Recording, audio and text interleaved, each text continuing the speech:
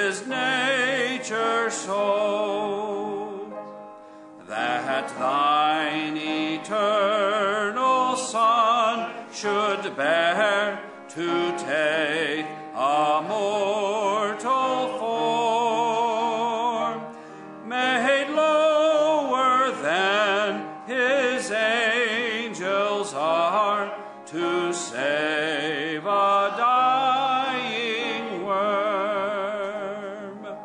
Please be seated. Those pink slips are for special music that Jim and Kay Recenti will do after the next congregational hymn, so you might have to share those. Thank you. Good morning.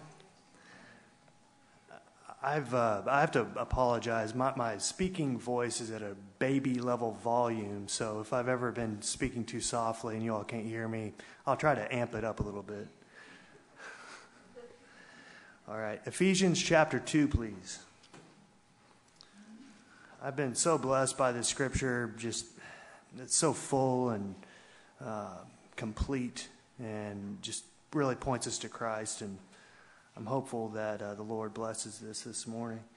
Verse 12. That at that time ye were without Christ, being aliens from the commonwealth of Israel, and strangers from the covenants of promise, having no hope and without God in the world. But now, in Christ Jesus, ye who sometimes were far off are made nigh by the blood of Christ.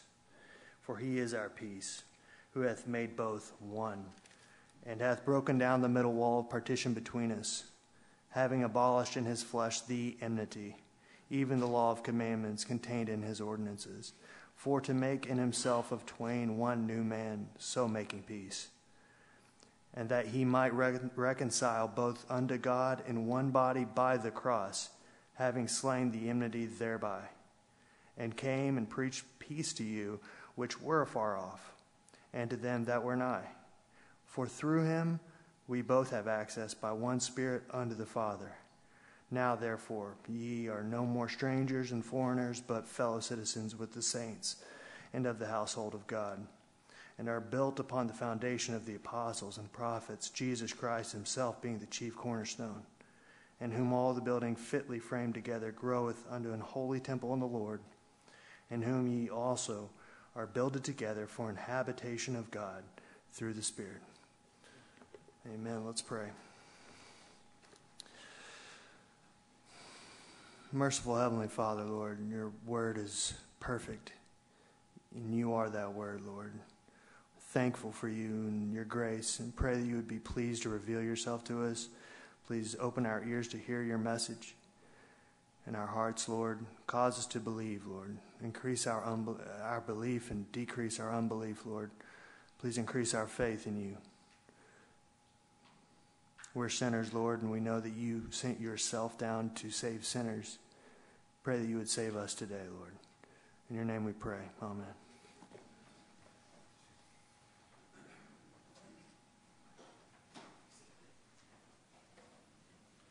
Let's all stand together once again. We'll sing hymn number 158. 158.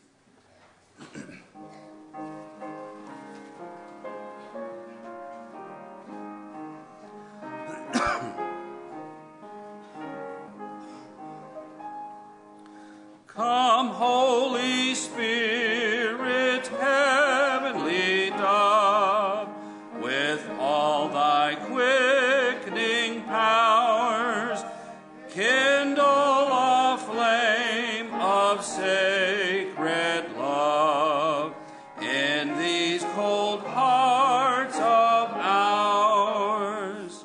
Look how we grovel here below, fond of these earthly toys.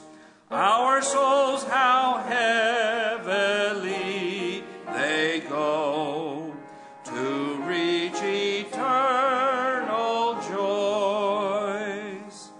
In vain we tune our formal songs, in vain we strive to rise.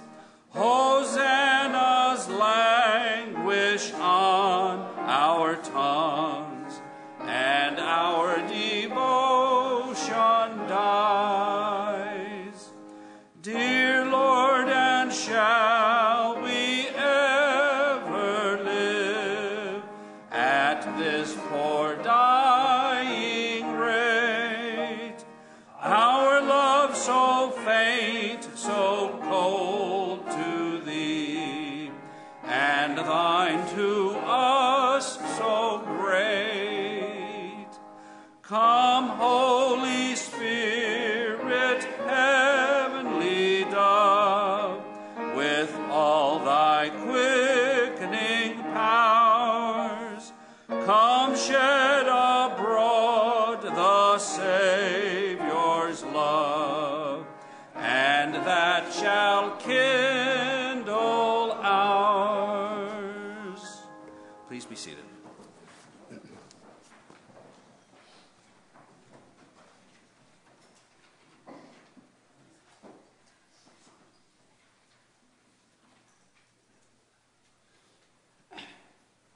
Just by way of introduction, this song is a bit personal to me because it's about my greatest foe, which is my depravity and my constant habit of looking at the waves and the wind and getting my eyes off of Christ. And that's why I'm here today, of course, to hear the gospel and to set my eyes again and again back on Christ, to hear the gospel again and again.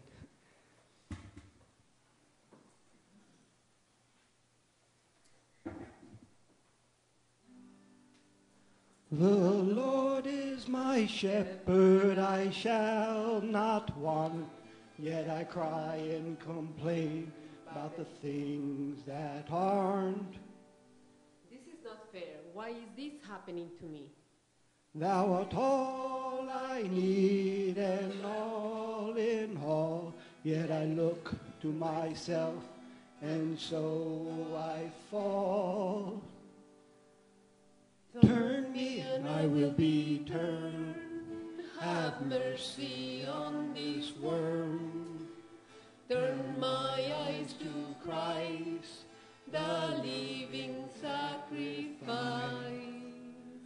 Risen Risen Savior, sovereign over all, working good for all that thou hast called. With my eyes so blind and my heart so cold, only Christ alone can save my soul. With all my worries and all my fears, the gospel message I need to hear. Turn me and I will be turned. Have mercy on this worm. Turn my eyes to Christ, the living sacrifice. Risen Savior, sovereign over all, working good for all that thou hast called.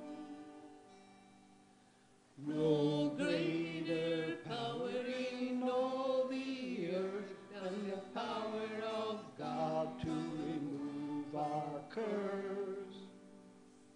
Thou workest in the lowest of low, so all the glory to thee shall go.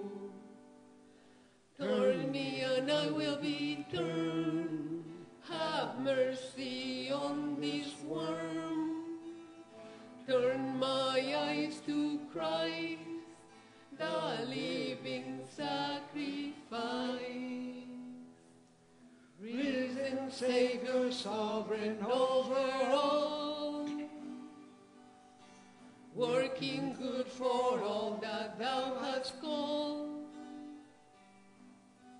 Working good for all that thou hast called.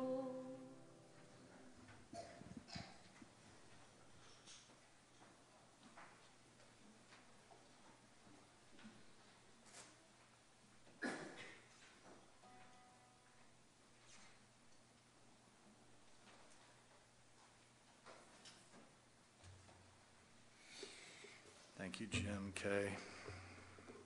And you know that all things work together for good for them who are called according to his purpose. God has a purpose in calling out a people, and he works all things out for their salvation. Will you open your Bibles with me to Mark chapter 15? Mark chapter 15.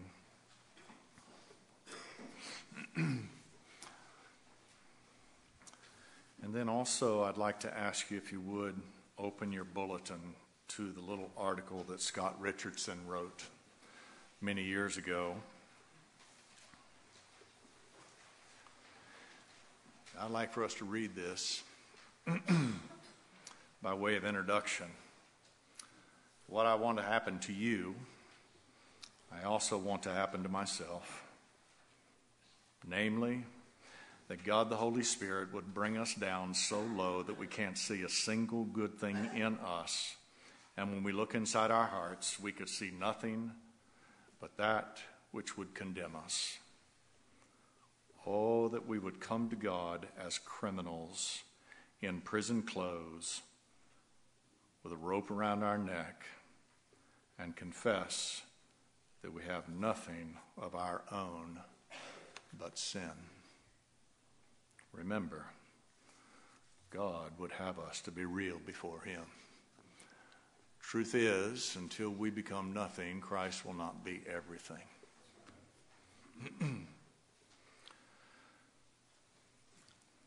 Message this morning is taken from Mark chapter 15, beginning at verse 6. Now at that feast he released unto them one prisoner, whomsoever they desired.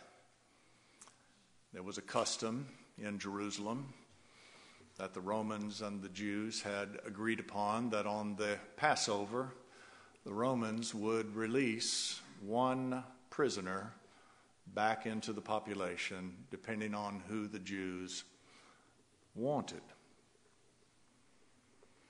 And there was one named Barabbas, which lay bound with them, that had made insurrection with him, who had committed murder in the insurrection. And the multitude, crying aloud, began to desire him to do as he had done unto them, as he had ever done unto them. But Pilate answered them, saying, Will you that I release unto you the King of the Jews? Pilate wanted to release Christ. He wanted to.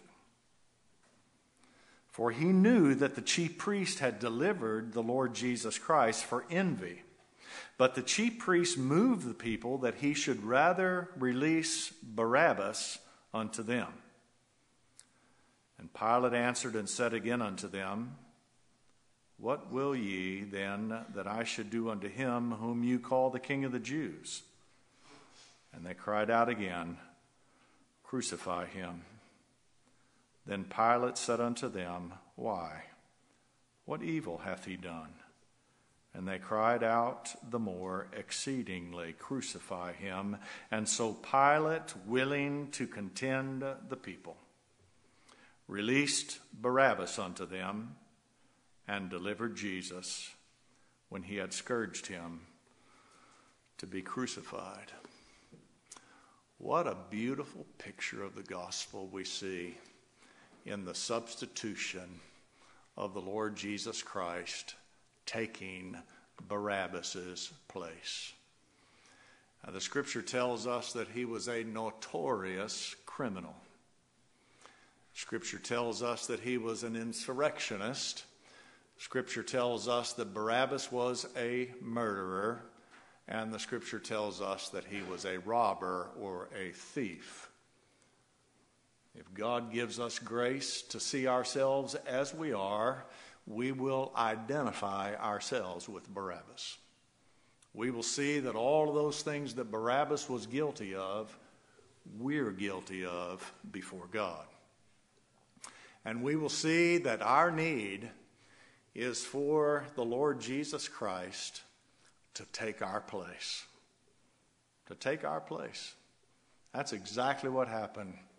Barabbas was the one that was supposed to be on that middle cross between the two thieves. Those were Barabbas's cohorts. He was the one that was to be crucified that day.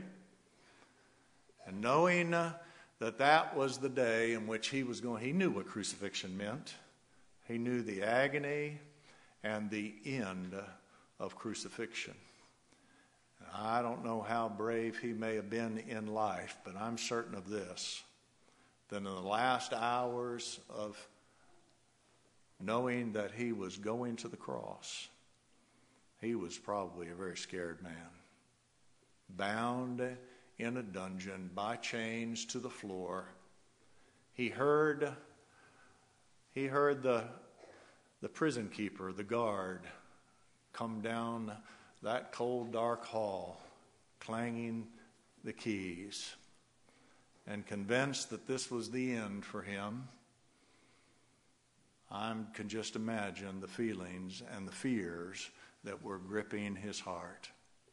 And then to hear the door open and the guard come in and unhook and unchain the shackles, and to walk him down the hallway, and to get to the opening of the prison and say to him, You're free. You're free. Another has taken your place. Now that's salvation. That's salvation. You all know that I'm big on interpreting names because I think there's a lot of things to be understood in the scriptures when it comes to understanding names, as we just saw with Simon's name meaning to hear. You know what Barabbas' name means. Bar in the Hebrew translated means son. Son. Simon Bar Jonah, Simon, son of John. And when the Lord said that the Spirit of God will come and cause us to cry from our hearts when we pray, Abba, Father. And so Abba translated means Father. Barabbas' name translated means son of the Father. Son of the Father. And he represents every one of God's elect. He represents every child of God. I've had people say to me, well, isn't everybody a child of God? No. No. God is every man's creator, and ultimately God will be every man's judge, but God is not every man's father. The scripture says, he came unto his own, and his own received him not. The Lord Jesus Christ, when he was made flesh and dwelt among us, he came to the Jews as a Jew, and they received him not. But as many as received him, to them gave he the power to become the sons of God, even to them that believe on his name. So apart from believing on the name of the Lord Jesus Christ and trusting him for all your salvation, you cannot claim God as your father. But if the Lord Jesus Christ is your elder brother, if he has taken your place on Calvary's cross, then you can say, when the disciples asked the Lord, Lord, teach us to pray.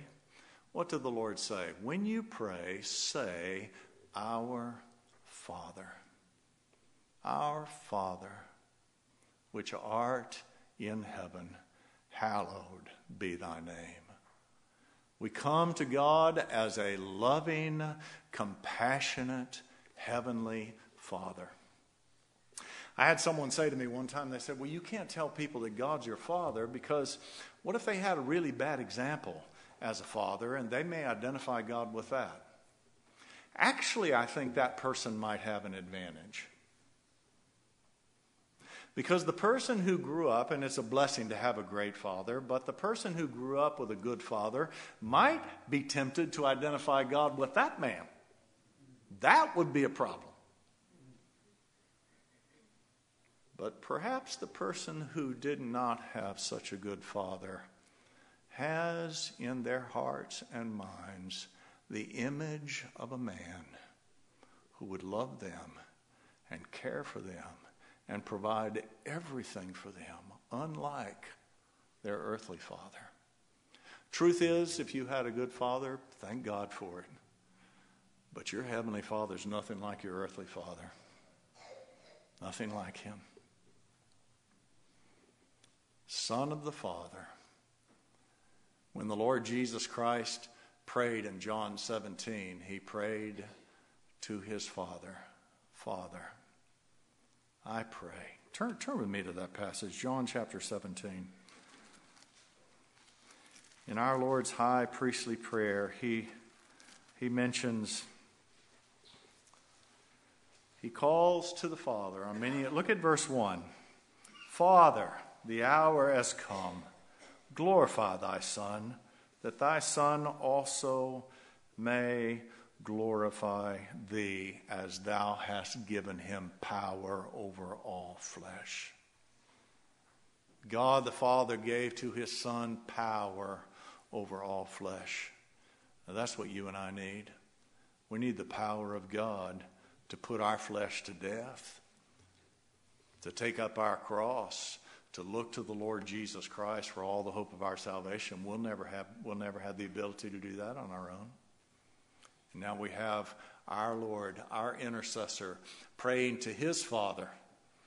And the amazing thing, every time the Lord speaks to his Father, he said, Father, I thank thee that thou hast hid these things from the wise and the prudent and revealed them unto babes. Even so it seemed good in thy sight, Father. And then when he teaches us to pray, he teaches us to pray, our Father. Our Father. See, the only way we can claim God as our Father is to be united to the Son. He said, no man knows the Father but the Son. No man knows the Father but the Son. And them whom he reveals him. Show us the Father, and it sufficeth us. Oh, Philip, have you been with me so long that you don't know that if you've seen me, you've seen the Father? For I and the Father are one. Everything that you and I are ever going to know about God Almighty, our Heavenly Father, we're going to discover it, have it revealed to us in the person of His Son. Barabbas represents every child of God in that he is the Son of the Father. The Son of the Father. Oh, we have a Father who provides everything for us. Everything. Now, the Scripture also tells us something about Barabbas that every believer can identify with, and that is that he was an insurrectionist. Now, our form of government not only tolerates demonstrations against the government, but actually encourages it. I think it was Thomas Jefferson that said, dissent is the highest form of patriotism. And as Americans, we have a mindset in our culture that makes us suspicious of governing authorities, makes us self-sufficient and, in some degrees, seditious to our government. We fire them and hire them every 2 to 4 years, don't we? And that's good. It's good. It's a good form of government, I think, because men are fallible. They need checks and balances to keep them true and faithful. But my friend, do not even entertain the thought of thinking that God needs to be checked and balanced. You see, faith is in fact when God beats our swords into plowshares, when He beats our spears into pruning forks, when He bridles us and causes us to bow and say with that Syrophoenician woman, "Truth, Lord," and worship Him. You know what the opposite of rebellion is? A rebel spirit might be a healthy thing to some degree as a citizen of the United States of America. But it will do nothing but separate you from God. The opposite of rebellion is worship. Worship. It's to bow before God and to confess your absolute total dependence upon Him. To have no ifs, ands, or buts to say about what He says. To say, "Truth, Lord, truth. Whatever you say is right. Lord, who am I? Who am I to question you? Who am I to do anything but bow in submission to you?" I was talking to Angus Fisher this week, and he'll be here in a couple weeks from Australia. I hope you all are praying for him and for Todd and for Chris. But he brought out something. We preachers talk. We always talking about what we've been preaching or what we're going to preach or what Scripture says. And he brought out something I've never seen before. In Romans chapter 5, verse 6, the Scripture says, "In that while we were yet sinners, in that while we were yet without strength, Christ died for the ungodly." And he said, look up that word ungodly. And I did. Because, you think of someone who's ungodly as being irreligious and licentious and indulging themselves in all sorts of godless behavior. But that's not what that word ungodly means. When in the Greek language, if the letter A is put before a word, it negates that word. And the word ungodly in Romans 5:6 is the word worship with the A in front of it. In other words, in that while we were yet without strength, Christ died for those who were incapable of worshiping him. That's what God calls ungodly. Ungodly is not bowing in worship to him.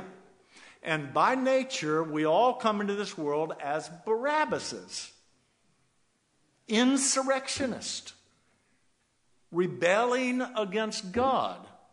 I'll not have this man reign over me. I'm going to do it my way. I'm going to have it my way. And if you want to tell me something that the Bible says, fine, but I'm going to question it. And maybe it'll work for me, and maybe it won't. That's the nature of the natural man. And when the Lord delivers you from the prison of your rebellion, he causes you to turn from a rebel to a worshiper. And you just bow. Lord, I don't understand it all. I don't know what you're doing. It's not comfortable. I wish it was different. But Lord, I know whatever you do is right. And I know that you are occupying the highest throne that there is in all eternity. And that you are ruling over all the inhabitants of the earth, over all the armies of heaven, that no man can stay thy hand, and no one can sayest unto thou, what doest thou? Lord, you're just right. You're right. That's what worship is. Worship is bowing. It's bowing. And all this stuff that men do in religion, if you read on in Mark, you'll find that the Roman soldiers mocked the Lord Jesus Christ. They put a crown of thorns on his head. They smote it with a reed. They put a purple robe on him. They bowed before him. They called him king. They spit upon him. They were mocking what he was claiming to be, the King of the Jews. And that is a perfect description of what happens in man-made religion. Men are mocking God. They pretend to worship him, but they don't believe that he's sovereign. The only God that you're going to worship, the only God that you're going to bow to, is a God who's absolutely sovereign, a God who's omnipotent, a God who has conquered death, put away sin, risen from the dead, a God who rules and reigns from his throne on high. And they don't believe that. The natural man who's religious, who's feigning worship, who's mocking God, believes himself to be on the throne of God. He believes that God's subject to him. You listen to him. God loves everybody. God wants to save everybody. Christ died for everybody. God's done everything he can do. Now it's up to you. Man has put himself on the throne of God. He makes God dependent on him, even for his sanctification. Well, God did all the saving, but now we got to do our part in order to stay saved, in order to... Here's the glorious truth, brethren, is that God doesn't force his children into submission. One day, the scripture says, every knee will bow and every tongue will confess that Jesus is Lord, to the glory of God the Father. And the only way I can understand that is that God's going to take his rod of iron and smite the unbelievers on the back of the knee and force them to bow. But he doesn't do that now. You see, one day, every knee's going to bow. Every knee's going to worship. The ones who are made willing in the day of his power. The ones who see the Lord Jesus Christ as the only hope of their salvation, ruling and reigning at the right hand of the Majesty on high, and willingly bowing in worship and submission to him. No more spirit of insurrectionist with God in the heart of the child of God.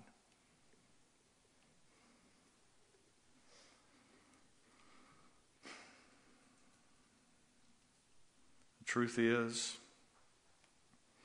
that God loves us into a willing submission. Saul of Tarsus, riding on his high horse, breathing out threatenings against God, was knocked off his high horse, wasn't he?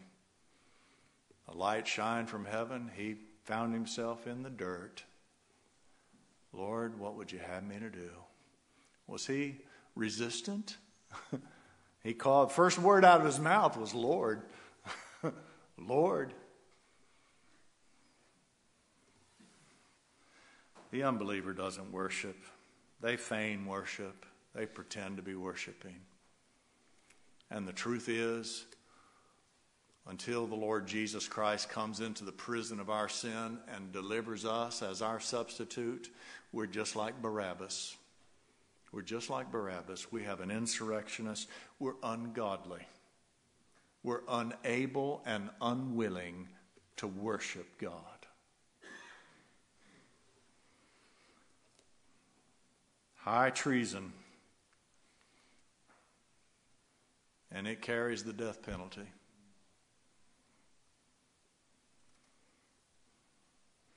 When Onesimus ran away from his master Philemon, he was an insurrectionist. He was a rebel. He was going to have it his way until he met up with the Apostle Paul in Rome and heard the gospel, and God broke him. God bridled him. And Paul was able to send Onesimus back to his master with a letter saying, receive him as a brother. Receive him as a brother. And if he owes you anything, put it to my charge. There's substitution. That's what the Lord Jesus Christ is doing. You see, being ungodly is not necessarily being outwardly licentious or profane or irreligious. It's just being destitute of a reverential awe toward God. It's being unable to worship.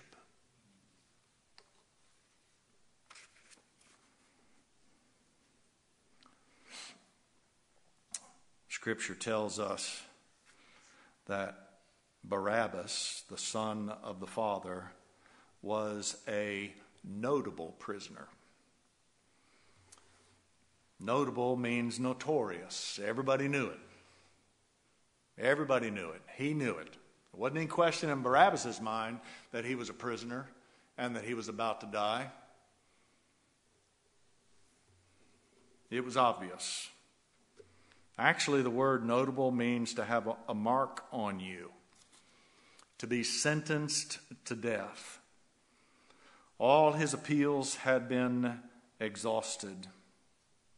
There was an irrevocable sentence of death that had been passed down by the highest court.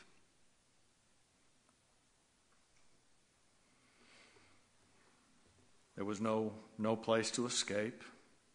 Notice in our text in chapter 15, verse 7, he laid bound. He laid bound. Now here's the voice of an unbeliever. I can quit anytime I want. I'm master of my own ship. I can control my needs and desires, and I've got this under control. And the child of God says, Lord, I'm bound. I'm bound. I can't believe if you don't enable me to believe. I can't resist temptation if you don't lead me not into temptation. Lord, I'm without strength. I'm by nature ungodly. I'm completely dependent upon you. You see, the child of God knows beyond any shadow of a doubt that all his appeals have been exhausted. I'm sure that a prisoner in his early days in prison would be looking for a way of escape. Don't you know? I mean, they're rattling the bars and the windows, making sure there's not a loose one in there. You know, maybe there's some scratches in the wall where the previous prisoner has tried to make a hole to get out. You know, they're trying to figure out every possible way to get out of prison. And when God makes you to be a notable prisoner, you come to realize there's no getting out of here. There's no escape. If the Lord Jesus Christ doesn't take my place on Calvary's cross, there's no way for me to get out. There's no way for me to appeal my charges. I'm hell deserving, and if God doesn't do something for me, I can't be saved. I can't be saved. Lord, you're going to have to do it all. You're going to have to do every bit of it. Barabbas, he was an insurrectionist. What about you? Unable to worship, ungodly, rebel, won't have God to reign over you. He knew that he was a prisoner. He knew he deserved what he was getting. Thirdly, the scripture says that Barabbas was a murderer. You say, people say, well, I've never murdered anybody. Well, listen to what the Lord said. He said, you have heard it said that if you kill your brother, you're guilty of murder. But I say unto you that if you have aught in your heart without a cause, you're guilty of murder. You see, man looks at the outward appearance. God's looking at the heart. And when God looks at a man's heart and he sees the animosity that he has towards another man, God says, you just killed him. You murdered him. How many times, in addition to what's in our hearts, we've murdered men with our slandering gossip, saying things about people we should never have said. That being put aside, the murder that you and I are guilty of is much worse than that. You see, a crime is judged in its severity by the importance of the person that it's committed against. You take the life of the President of the United States, and I guarantee you, you're going to face you might be able to get off if you take just a common person's life. But you see, the more important a person is, the more weight that crime holds. And God says in Zechariah, when the spirit of grace and supplication is poured out on the house of Israel and on the inhabitants of Jerusalem, they shall look upon him whom they have pierced, and they shall mourn after him as one mourneth after his only begotten Son. When the Lord Jesus Christ went to Calvary's cross, he was bearing the sins of all his Barabbases. And had you or I been the only one that was going to be saved, he would have had to do exactly what he did in order to save one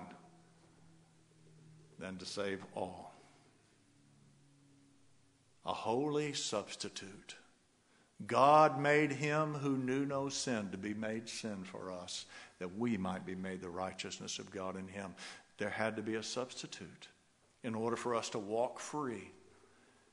In order for them to come unlock the prison, in order for this Son of the Father to have his liberty, the Lord Jesus Christ had to bear my sins.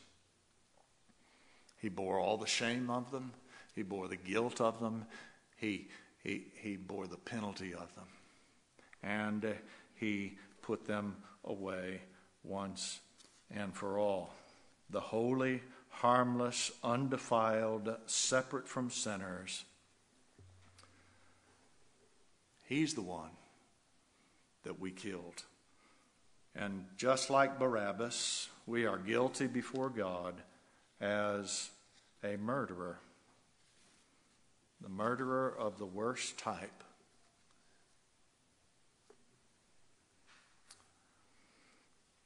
Not only was he an insurrectionist, a rebel against God, not only was he a prisoner, not only was he a murderer, but the scripture says that he was a robber. He was a thief. Now there's something we all know something about. So I've never stolen anything from anybody. Malachi asked it like this: will a man rob God? And then the people said, wherein have we robbed thee? In that you've taken from me tithes and offerings. You've robbed God. You've robbed God of his ownership. I'm not preaching on tithes and offerings. I'm convinced that if a man trusts the Lord Jesus Christ, truly trusts him for the forgiveness of their sins and for the salvation of their souls, they'll trust him with everything else. You trust him with the greater, and you won't have any trouble trusting him with the lesser. But men rob God in that they don't trust him. They don't trust him. They rob him of his glory. They rob him of his righteousness when they try to present themselves before God based on something that they've done. They rob him of the dignity of his death on Calvary's cross when they try to atone for their sins by something that they do. They rob God. And just like Barabbas, we've all looked somewhere other than the Lord Jesus Christ for our righteousness and our justification, thus having robbed God of his glory. Barabbas. He had a substitute. He had one who died in his stead and presented himself on behalf of his crimes and of his guilt. Oh, the scripture is full of substitutes, isn't it? Don't you love it when God told Abraham, take thy son, thine only son whom thou lovest, and get thee up to Mount Moriah and offer him up as a sacrifice? And as Abraham and Isaac are walking up that mountain, Isaac says to his father, Father, here's the wood and here's the fire. Where's the sacrifice? Where's the sacrifice for the burnt offering? And what did Abraham say to his son? God will provide himself a sacrifice. And that's exactly what God did. He provided himself a sacrifice. Now, Abraham had to look behind him, didn't he? The scripture says, and Abraham looked, as Abraham had his arm up with knife in hand, ready to be obedient to God and take the life of his son, the Lord stopped him. Told him, Abraham, look behind you. Abraham looked over his shoulder and he found a ram caught in a thicket. And that's where we're going to have to look. We're going to have to look behind us, way behind us. We're going to have to look back 2,000 years. We're going to have to look back to eternity and see that the ram that was caught in a thicket is the Lord Jesus Christ, who was slain before the foundation of the world. There's our substitute. There's our substitute. Barabbas had a substitute that day. We don't know anything else about Barabbas. Scripture doesn't tell us whether he became a believer or whether he went back to his insurrectionist, murderous, robbery life. Well, I don't know. I don't know. But God put it in his word. Jonah was a substitute, wasn't he? You remember when Jonah, the Lord told him to go down to Nineveh and preach judgment against them. And he went down to Joppa, and then he went down into the ship and fell asleep. And the sailors are caught in a storm, and they all thought they were going to die. And they woke Jonah up and said, "Carest not that we die?" What a picture of the disciples and the Lord Jesus Christ on the Sea of Galilee. "Lord, don't you care that we're going to perish?" And they drew lots, and it was discovered that the reason for the storm was Jonah. And what did Jonah say? "Cast me into the sea." And as soon as he hit the water, just like the Lord when he silenced the wind and the waves on the Sea of Galilee, who is this man? Even the wind and the waves obey his voice. Yeah, and as soon as Jonah hit the water, the storm went away, and the sailors lived. And Jonah went into the tomb for 3 days and 3 nights.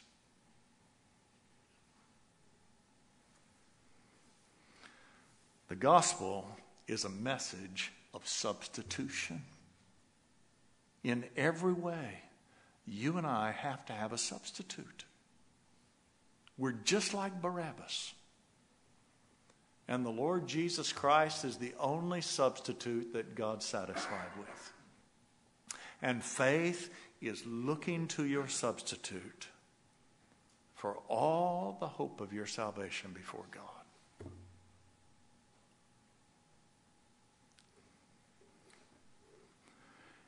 And every son of the Father, every Barabbas will do just that. Our Heavenly Father, we're thankful for your word, and oh, how we do hope that your Holy Spirit would bring to our hearts a conviction of sin and a faith in the Lord Jesus Christ. For it's in his name we ask it. Amen. Number 168. Let's stand together.